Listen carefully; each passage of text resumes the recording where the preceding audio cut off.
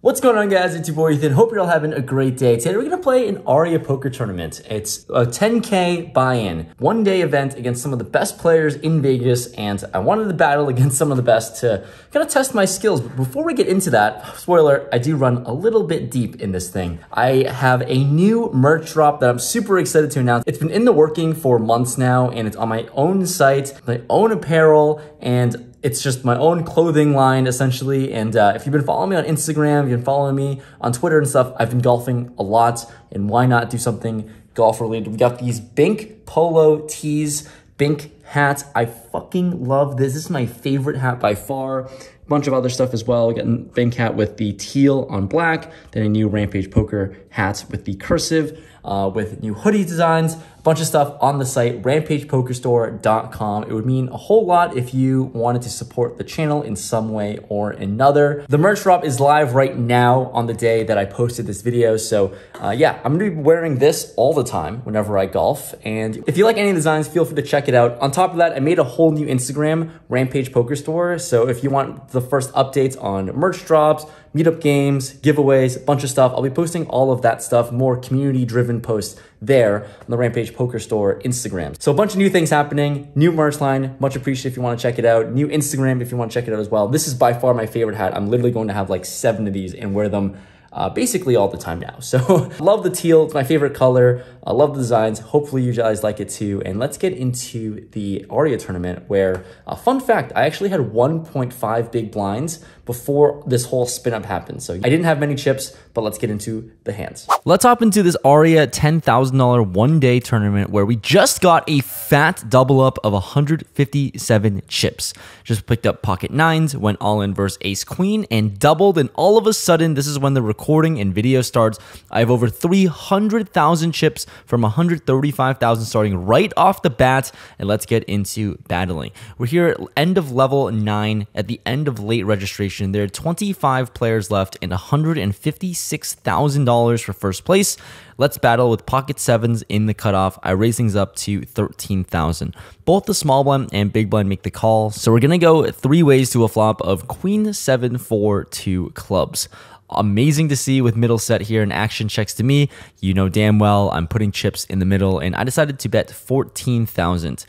Something to make a note of here, the small blind player is short stacked, and when he makes the call, the big blind makes the call as well. Got to be a little bit suspicious, going 3 ways to a turn, hoping to not see a club now. The turn is the king of clubs. That is not what I asked for. Action checks to me. I can certainly go either way with a set, can bet, can check. I decided to check this one. It seemed very likely when we're multi-way to a turn here, someone has a flush draw. I'm gonna be a little bit more cautious. River comes the king of diamonds. Got to love that now filling up out of all the cards I wanted to see. Definitely wanted to see a board pair. Action checks to me again.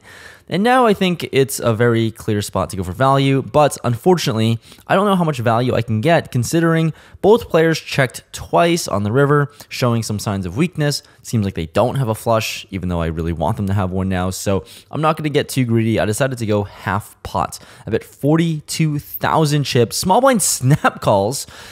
Big blind ends up folding and, you know, facing a call, of course. I win with my full house. Nice to continue building my chip stack. Over 400,000 chips now.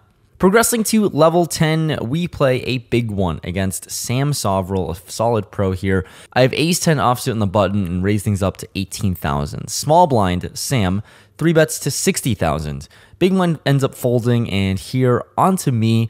I think my hand can go either way with a call, which seems pretty easy to play, or I could bump up the aggression. And against someone like Sam, who can certainly get out of line, can certainly be very aggressive, I wanted to take the initiative myself and bump it up, put in another raise to 140,000. I think this hand has pretty good properties with an ace and not very playable with an offsuit 10. And luckily, my opponent ends up folding, so nice little pickup of chips. Wanted to show this as a little highlight, using this hand as a 4-bet bluff.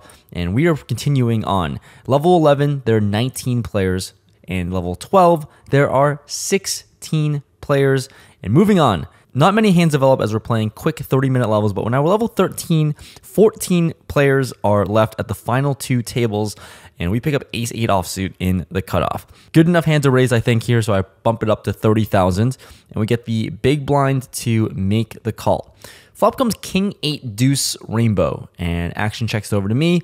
I think this is a board in hand that I certainly could bet myself. But considering how many people are left in the field and how close you are to the money, I decided to check this one back and be a little bit more cautious. Turn is the 7 of clubs, brings in a backdoor flush draw, and now my opponent fires out 80,000 chips into the middle, a very, very almost pot-sized bet.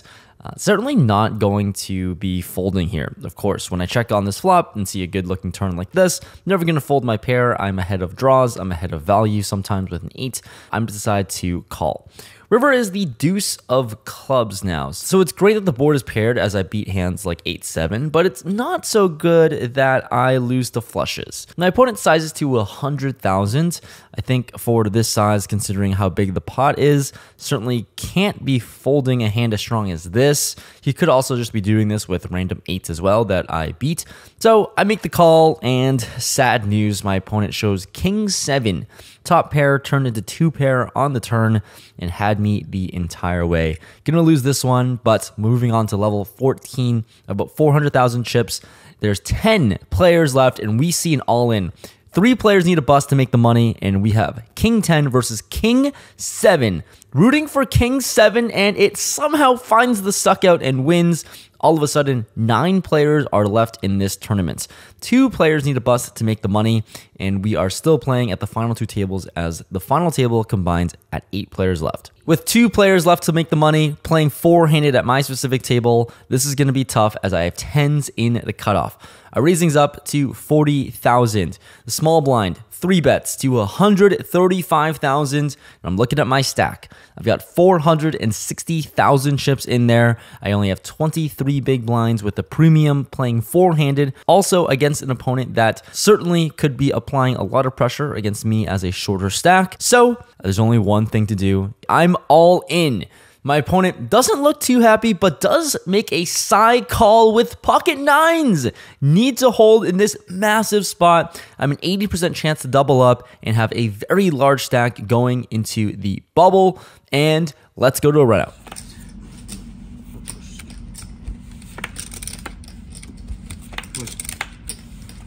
And we hold. Let's freaking go. At the same time that this hand happened, another person actually busted on the other table. So all of a sudden, I have over 900,000 chips in my stack. We're at the final table with 8 players left, and we're on the stone bubble. Next person to bust bursts the money. It doesn't take too long before finding an all-in. We see ace 9 versus pocket 9s, and pocket 9s this time ends up winning, and we're loving it because he had the bigger stack. We're now in the money with 7 players left to go, and we're picking up some steam at this final table here, picking up queens on the button. Our raising's up to 50,000, and the big blind player makes the call with a covering stack. So we're going to a flop of jack 4 5 2 hearts, and my opponent checks it over to me here with my overpair. I'm gonna bet a little bit larger here to 100,000. Think I can get a lot of value from draws, worse hands, pairs, and my opponent makes the call. The turn comes the 7 of spades, which is a very dicey card considering the positions and what we're playing against. Very connected card on this board here, but my opponent decides to not lead and check. It's a very good sign for me, thinking that I might have the best hand, as all of his strongest hands, whether they are 2 pairs or straights, would certainly lead on this card. So I decided to bet out on the larger side to 275,000. This is going to size for an easy all-in if we somehow see a river brick, but my opponent goes into the tank, almost uses a time bank chip, and then calls. All right. Need a brick, please. River is the 3 of spades with so many chips in the middle. I see one of the most disastrous cards in the deck. The backdoor spades gets there. Any 6 is a straight. So many 2-pair combinations get there. My opponent goes into the tank now, first to act, and decides to check. I am not betting pocket queens here ever in my life. Snap check this one back, and my opponent shows jack deuce of diamonds. Let's freaking go. Very nice to win this hand. Nice to fade the outs, but it was a very scary run out, and we're chipping up to 1.2 million chips in the money at the final table of this $10,000 tournament.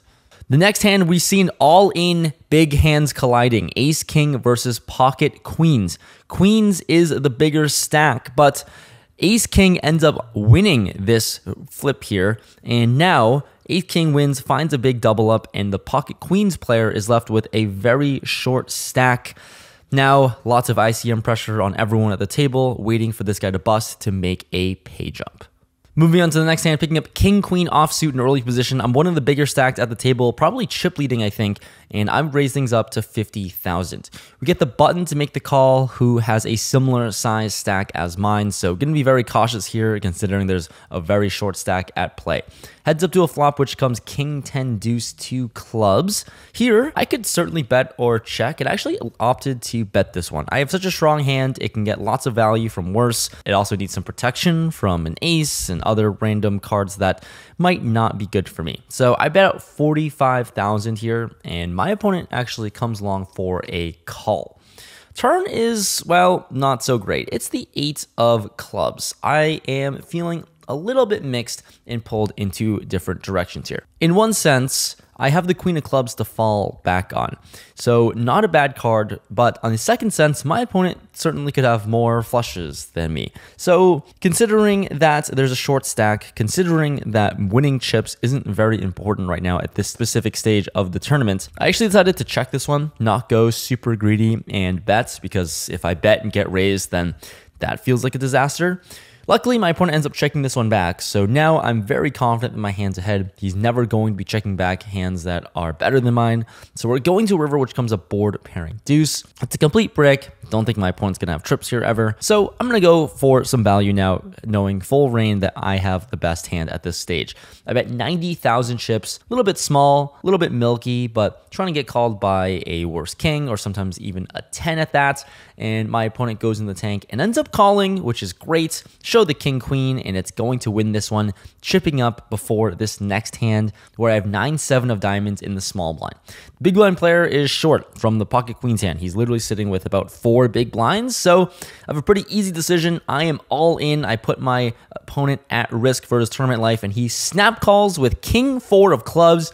Classic flip, king 4 versus 9-7. How else can you draw it up? And I hit a 9, which is awesome, and it wins, it holds. Just like that, I have 1.5 million chips. I'm chip leading this tournament with 6 players left in one of the toughest tournaments that is going on right now here in Las Vegas.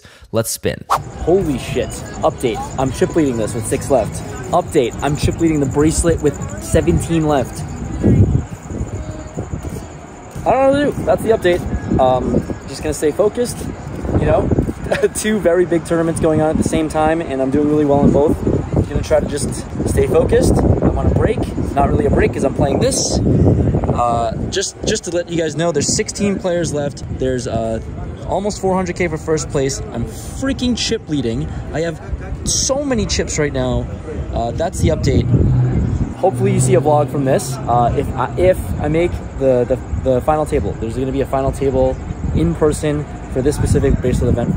Let's run it up in this Aria tournament though. 6 left, 156K for first. Progressing to level 17, I pick up ace-9 offsuit in the small blind, and there's a button raised to 80,000.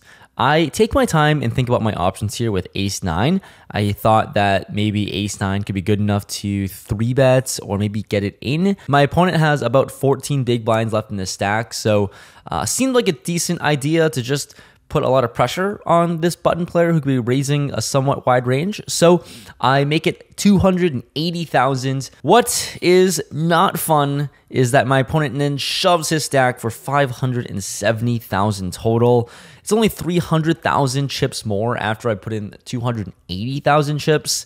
I'm agonizing over this decision actually because I'm a little bit confused of what I want to do.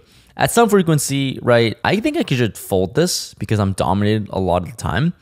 Secondly, I could also call this because I still have life and a chance potentially. You know, if my opponent has ace king, then, you know, I have a 9 as an out. If my opponent has pocket 8s, then we're purely flipping. So I already put half of my opponent's stack in the middle. I think I'm just going to gamble for the other rest of the half and make the call, which I immediately don't like seeing because my opponent shows pocket 10s, and I hate it even more when my opponent flops quads. Oh my goodness. And just like that, there goes my chip lead.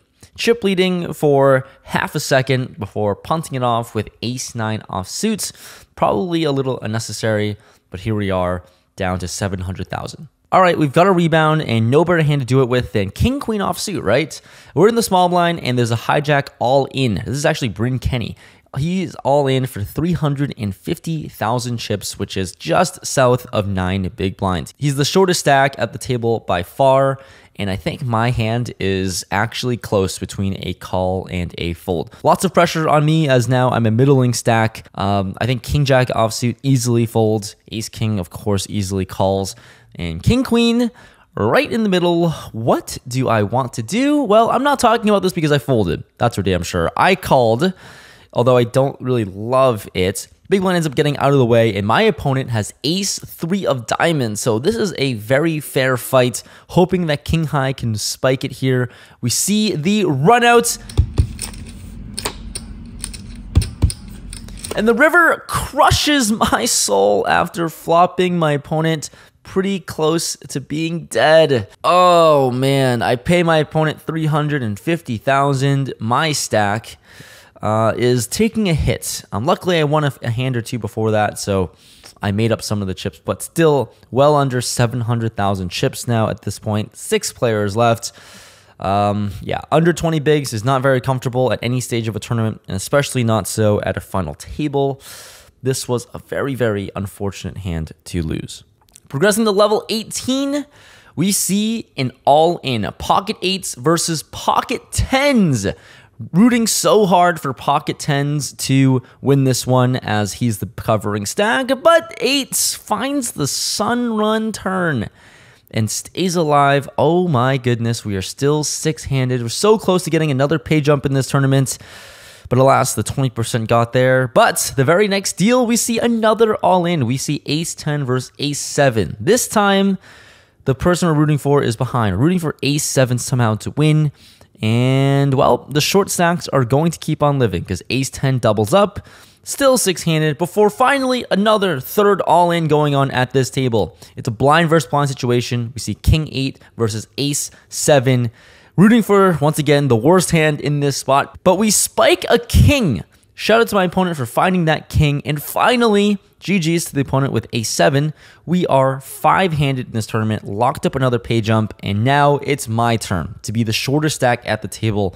It's funny how these dynamics shift in turbo tournaments. You are chip leading one moment, lose a couple all-ins, and now I'm the shortest stack on the brink of elimination. I pick up ace-8 offsuit in the big blind with 500,000 chips. I have only 10 big blinds in my stack, and there's a cutoff raised to 100,000. There's nothing else for me to do here. I think the cutoff's going to be raising quite wide. I think ace-8 is going to be ahead of really a lot of hands. So could get a fold, could get a call, but I'm all in, and my opponent ends up making the call with king 10 suited. For my tournament life, let's go off to the races. Not anymore. And I'm out. That is a GG's. My opponent had the absolute world and hit it. And just like that, we're out of the tournament in 5th place. Not a massive cash out. And we're going to go to the outro to see how I really felt. All right, that's all she wrote. Unfortunate, you know, you got to win all the all-ins. I think the ace-9 hand's a little bit of a mistake. Outside of that, it is very important to win all the all-ins, and I did not do that at the end of the day, which sucks. So out for 5th. At least it was an FT. It's good for confidence boosting. It's been a really tough summer so far for me, honestly, so didn't make a whole lot. I was in for 2 bullets in this one of 10.5K, out for 36.8. And yeah, lots to learn from, still a good experience, and gotta get more lucky. gotta get luckier to survive in this thing. So the field's also very tough as well. Everyone's pretty solid. So that's it. Thanks so much for watching this video. I am trying my best to make it here. As an update, there's 8 players left, second in chips, and these are the payouts. So this matters a lot right now. On to this one. So thanks so much for watching this one. Hopefully more deep runs to come, like what I'm doing right now in this tournament. But this was a lot of fun. Battled with a lot of good players, and happy to get 5th, I guess. It's a result. Thanks so much for watching. I'll see you next time. Peace.